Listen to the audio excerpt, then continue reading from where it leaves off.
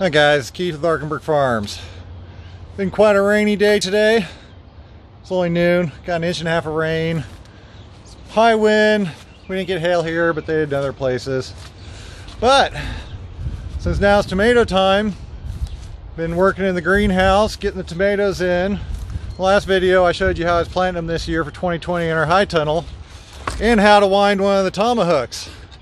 Turns out, after winding, I think I did close to 150 or so, I got tired of it. It's a lot of work. I mean, look at that pile right there. But I found a better way to do this. So let me show you.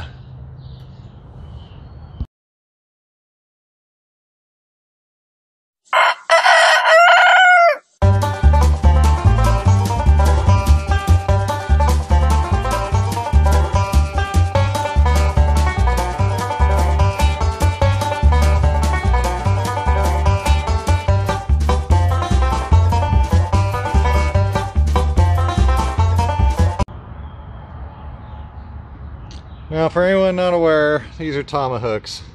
They come in bundles of 25. They're taped together. What you don't want to do is take all the tape off at once. Over here, I took off the 2 outside bands, cut the middle one. The reason you don't want to do this, because if you take all these off and they go into a bundle, they will just turn into a big knotted ball. Here's what they look like.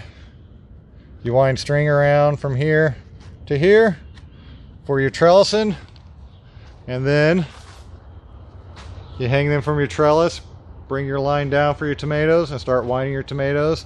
Then you just drop a little line off the top each time, move the hooks over, and you start your lean and lower method. Now this is a little contraption I came up with to wind them with. Simply just a piece of 1x2 stock.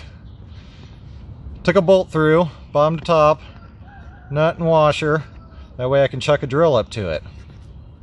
On this side, I cut small cuts with a circular saw, wide enough to accept the tomahawk.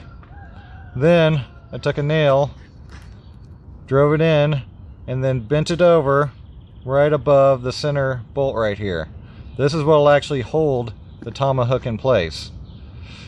It'd be probably a little bit better off if I would have had an L hook, because it'd be a little bit shorter. It'd be about that long, but this still works great. Let me show you how it works. The quickest way I've found to attach my twine to the hook is to make a loop, give it a twist, another twist, and come back and grab the line that's coming out of the box, pull it up into a slip. It's kind of a slip knot through a knot. That loop you just made is onto the tomahawk. Pull it tight, and the tension's on there. Now you just bring it down to where you want to start winding it, and I'll show you how I wind them. Now with the line attached to my tomahawk, I load it in the jig, go into the grooves, and then underneath the nail or the L hook. Then slow speed on your drill. I'm still counting this off 26 times, that's why I'm going slow.